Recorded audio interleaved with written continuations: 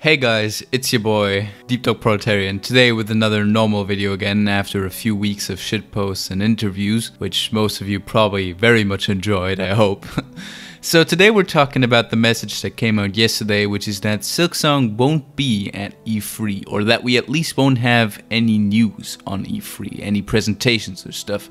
Many people have speculated with this kind of tinfoil hat atmosphere of, hey, maybe they're just lying to us, or maybe they're just not saying they're going to reveal anything, but Nintendo is going to reveal anything, and I don't think that is to be true. I think Leth was pretty much honest in his message and very straightforward with we have no news, or Team Cherry has no news planned for E3, so there won't be any news. If I am incorrect and Nintendo is going to show a trailer or something and they have lied to us, I don't see what that kind of a point was then. I don't know why Leth would then do that, but I don't know, maybe it's just a very clever marketing trick, but I do believe that there are not going to be any news for Silksong at E3. And today I'm just going to discuss maybe the slight consequences, or maybe even the idea or motive behind it, because this whole kind of message has spawned a bit of a controversy in the community of Leth is Leth always going to deconfirm our suspicions about Silksong coming at a new event? Is Leth always going to say on Twitter or on Discord, hey guys, just so you know, at this next big gaming event there's going to be no Silksong? Is this just going to happen for E3? Is this maybe preparing something else that's coming in the next few weeks or after E3? Who knows? We don't know yet. But why would they possibly not show anything at E3? Well, there's a few possibilities as far as I see. One, which is the most obvious, is that the game is just not finished yet. The game is just not done. They have a lot more stuff to add, maybe a lot more things to polish, and so they are not feeling themselves very ready to present a game that is not finished or in its finished state. It seems that from the screenshots that we got both from the Edge magazine and from other parts, maybe even from the riddles, that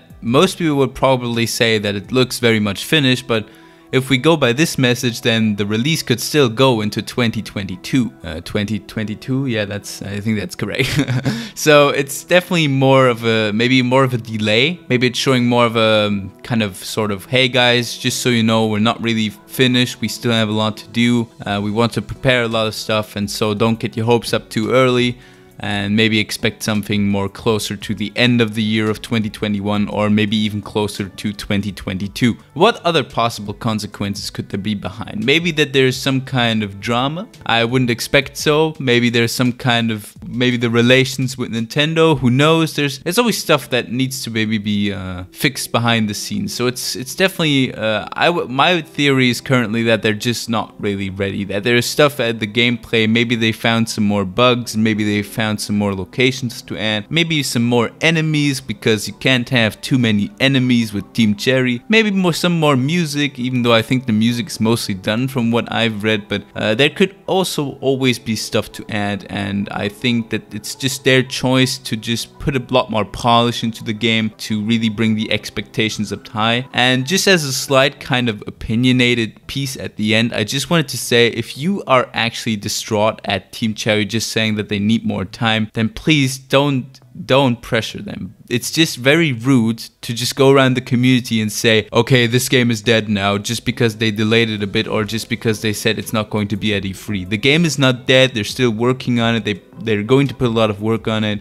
It's probably going to be a fantastic game, maybe even the best game that I've ever played. But just don't go around and say, hey guys, this game is fucking dead. Team Cherry have lost us. They're going to lose us. This game is lame now. Let's play something else, or let's do something else. Don't do that.